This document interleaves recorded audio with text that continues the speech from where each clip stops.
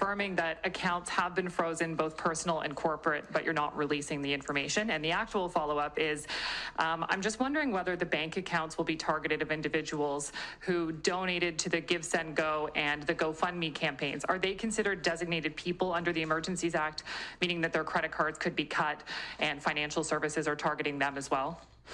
Okay, so the names of both individuals and entities, as well as crypto wallets, have been shared by the RCMP with financial institutions, and accounts have been frozen, and more accounts will be frozen.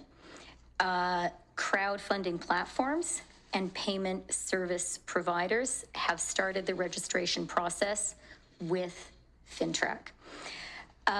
In terms of the specifics on whose accounts are being frozen, you now have the regulations. The financial service providers have those regulations as well, and they, working with law enforcement, will be making the operational decisions.